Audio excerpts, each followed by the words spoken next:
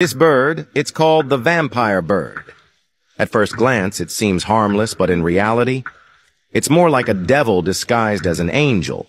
Meet the oxpecker, often seen perched on the backs of large animals like buffalo, hippos, rhinos, and giraffes. At first, the oxpecker appears to be a helpful sidekick, picking off fleas and parasites and reducing the risk of infection. Even better, these birds act as early warning systems, screeching and flying off when predators approach. Sounds like a little guardian angel, right? Well, think again. Oxpeckers have a dark side. Just like vampires, they have a taste for fresh blood. That's why they prefer parasites full of blood. But they don't stop there. These sneaky little opportunists take advantage of their reputation as parasite removers to get close to wounded animals.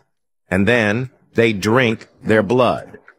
Hippos, in particular, are prime targets. Constantly battling for territory, they're often covered in fresh wounds. The oxpeckers see these injuries as an all-you-can-drink buffet, using their sharp beaks to peck open the wounds, stop them from healing, and make them even bigger. All so they can keep feasting on fresh blood. For the hippos, it's a nightmare. The wounds become painful, risk infection, and weaken them over time.